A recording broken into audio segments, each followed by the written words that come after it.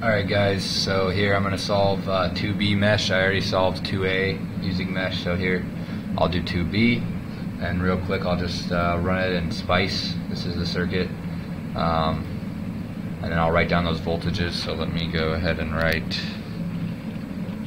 VB1 is negative 3.46 volts, VB2 is supposed to be 0.77 volts, and VB3 is obviously 2 volts. That should be obvious to you because of the way the power source is connected. If at this point it's not obvious to you that this voltage is 2 volts, you definitely need to go back and do some reviewing, because this power source is minus terminal is connected to ground, so the plus terminal voltage is just whatever the rating is of the battery. Alright, so let me go ahead and define my currents. I'm going to go through this one a little bit quicker than I went through the last one, since it's the exact same process. I'll call this my I3, I'll call this I2, and I'll call this one I1. I'll go with my plus minus in the direction of my currents, like I do always. And now I will go ahead and start with my first equation. Well, first let me split the page just in case I need extra space.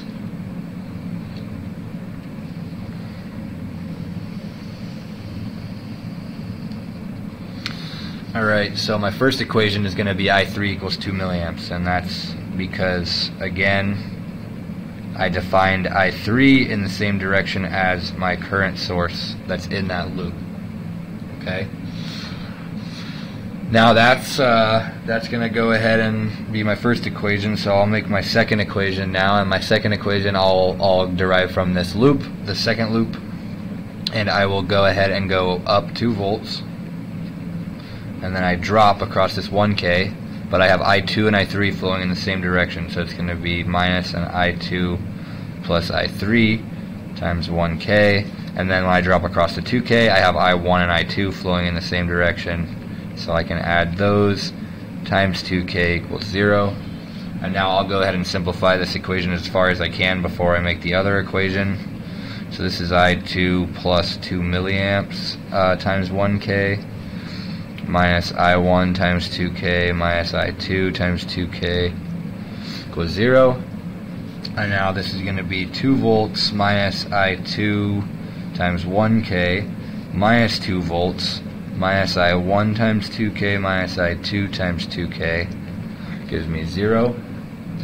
And now notice that this plus 2 volts and minus 2 volts, they subtract each other out, so that's gone. And that's okay. Some people got a little worried about that. It's totally fine. It doesn't invalidate this equation at all.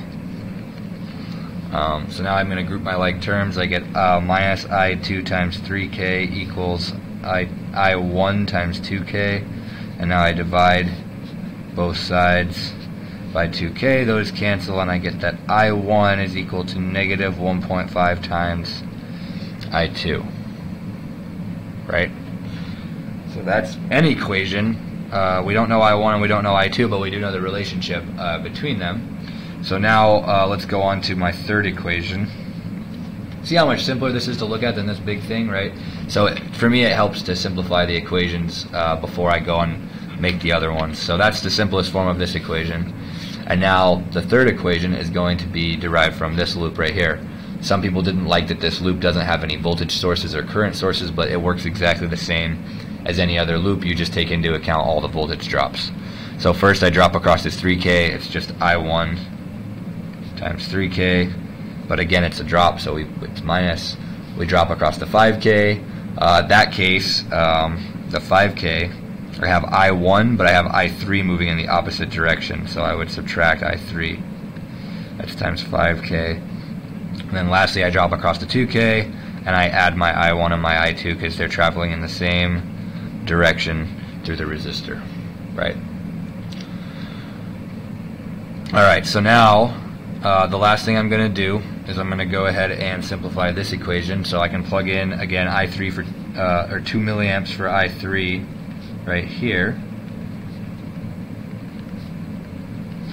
and then over here I can just say minus I1 plus I2 times 2K, and I'm going to go I1 times 3K, I1 times 5K, and then that gives me a plus 10 volts, right? The distribution there. Minus I1 times 2K minus I2 times 2K gives me 0. Now I'm going to go ahead and group my like terms. So I've got a 3K I1, a 5K I1, and a 2K I1. So that gives me 10K, right? And then I've got a minus I2 times 2K, and I've got a plus 10 volts. Alright. So now I can go ahead and I can plug in this equation for I1 in this equation, right? So I can rewrite this as, instead of I1, negative 1.5 times I2. And then that's still multiplied by 10K. Minus I2 times 2K plus 10 volts gives me 0. So this was like the simplest form of equation 3 before we start plugging in. Just I underline the simplest form of equation 2, the simplest form of equation 3. So I'll go ahead and just note that. Now if I work this out, that's a plus 1.5 times 10K is going to give me 15K times I2. And then I have a minus I2 times 2K plus 10 volts equals 0. That becomes 13K I2 equals negative 10 volts. I divide by 13K and I get I2 equals whatever 10 over 13K is. So it's going to be negative 0.77 milliamps. Alright? So now I've got I2, I've got I3, and I also have an equation for I1 in terms of I2. So I can plug this I2 into my equation for I1, and I can solve for I1. So I'll just write that up here. I1 is basically negative 1.5 times negative 0.77 milliamps. And let's multiply that. And I get 1.15. Basically, I1 is equal to 1.15 milliamps.